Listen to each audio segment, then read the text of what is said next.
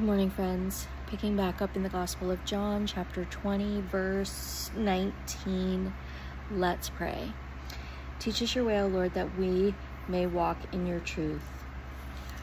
On the evening of that day, the first day of the week, the doors being locked where the disciples were for fear of the Jews, Jesus came and stood among them and said, "Peace be with you."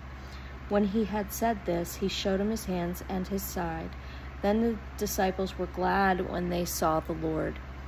Jesus said to them, "Peace be with you. As the Father has sent me, even so I am sending you."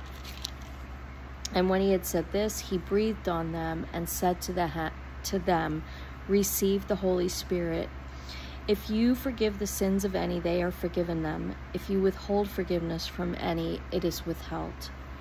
Now Thomas, one of the 12 called the twin, was not with them when Jesus came. So the other disciples told him, "We have seen the Lord." But he said to them, "Unless I see in his hands the mark of the nails, and place my finger into the mark of the nails, and place my hand into his side, I will never believe."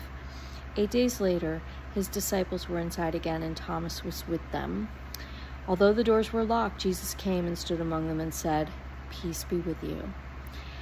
May God bless the reading of his word.